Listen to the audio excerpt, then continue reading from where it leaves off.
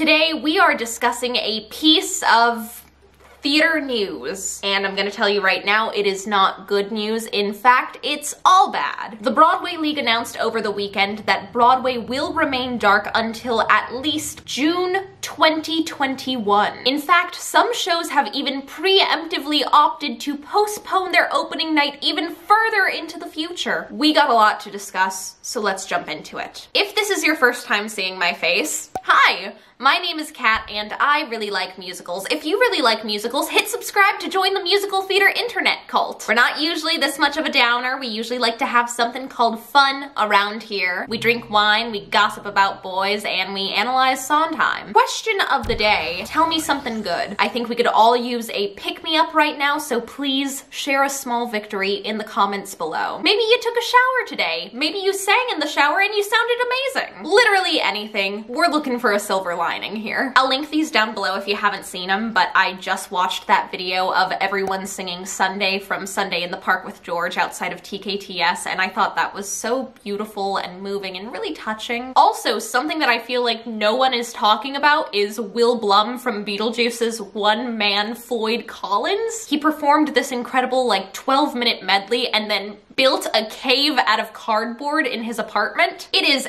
absolute insanity and quite possibly one of the best things I've ever seen in my life. Share something that made you smile in the comments down below. Okay, so let's break this down. This past spring, all performances in New York City were suspended in accordance with pandemic safety procedures. The Broadway closure began on March 13th, which is an especially notable date because that section right there is where you ramp up into peak Tony eligibility season. In fact, 16 new productions were scheduled to open in the coming weeks. Interestingly, now that we have the Tony Award nominations coming out today, I think. Is it today? I don't know when this is going up. Only 4 musicals are eligible for the Tony Awards this season. 3 of the 4 are jukebox musicals, and there are no revivals. So it's gonna be a teeny tiny year. Broadway was initially to remain dark until April 12th, 2020, so just about a month. Then it was pushed back to the summer, and then to the fall, and then through the rest of 2020, and now we've gotten the latest update. On October 9th, the Broadway League officially announced that performances would be suspended through May 30th,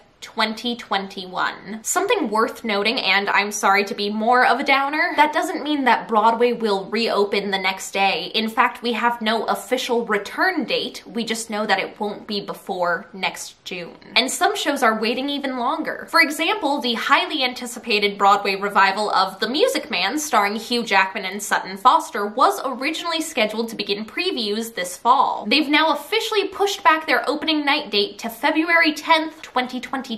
Flying Over Sunset, Intimate Apparel, and MJ are now looking at a fall opening date. Now, this news comes as a major disappointment not only to theater fans, but to everyone who works in and around the live performance industry. You know, I felt weirdly guilty that I was so sad over musical theater being put on pause during a global crisis. Like, come on, Kat, there are more important things to worry about than jazz hands. But this is a major, devastating loss. I mean, according to CBS, the U.S. Bureau of Economic Analysis reports that arts and culture contributes a whopping $877 billion, billion with a B, to the economy. Of course, the shutdown affects actors and musicians and crew, but the impact extends so much further than that. So many jobs and lives are affected. Think about the restaurants surrounding the theater districts, the dancewear shops, the ticketing agencies. The entertainment industry impacts so many different fields. Not to mention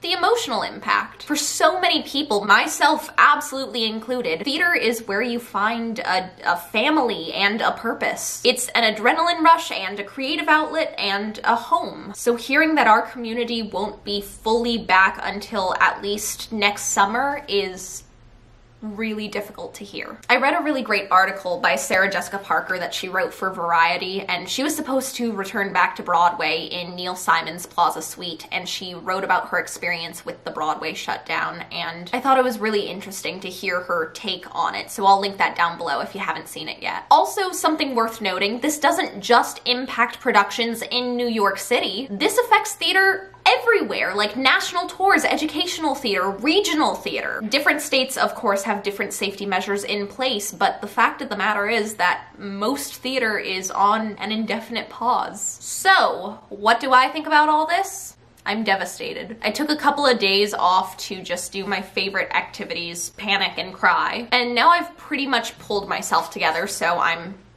okay. I mean, as okay as you can be. I'm very much a doer. Like, I can't just sit and be sad for too long. I need to do something about it. I'm absolutely 100% aware that I am definitely an Amy, but I will say that is one of my Joe-isms. Somebody give me a task to do! I've been working out, getting sweaty, getting those endorphins. That's been really good for me. I've been going outside, even if it's just to stand in my own driveway for 5 minutes for no real reason. That's also been really good. On a more theater-y note, you can donate to Broadway Cares, the Actors Fund, or any of the other organizations helping support creatives during this time. Broadway and the performing arts aren't receiving as much governmental financial aid as other industries, so if you're in a position where you can help, please consider doing so. And there are so many cool fundraising events going on right now. Like, that's a great way to help support the arts, but then also bring some of that theater-y magic into the safety of your own home. You got concerts, masterclasses, Q&As, full-out virtual experiences. They're really, really cool. I got to be part of a fundraiser over the summer for Broadway Cares, and then later this month, I'm going to be hosting one for the Actors Fund, which, if you didn't see that announcement, I'm teaming up with A Killer Party, which is a brand new murder mystery musical series that was shot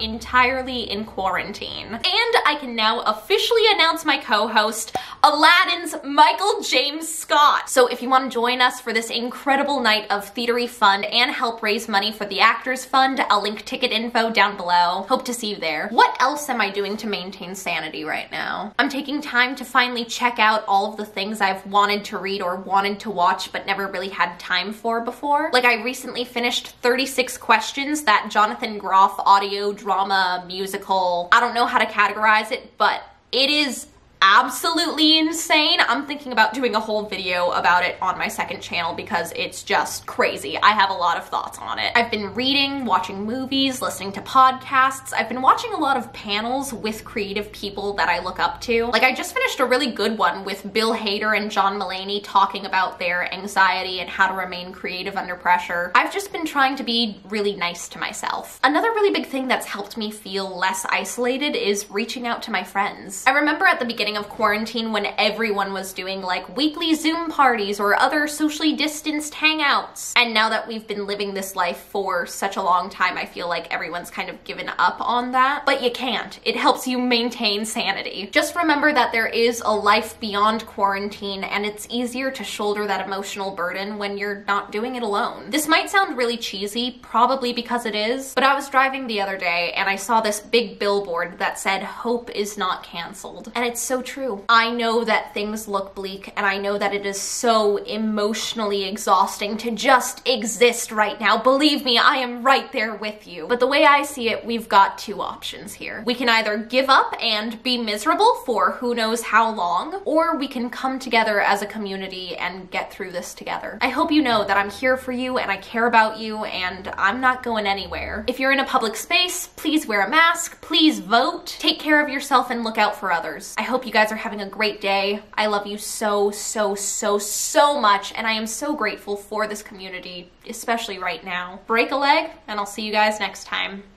Bye.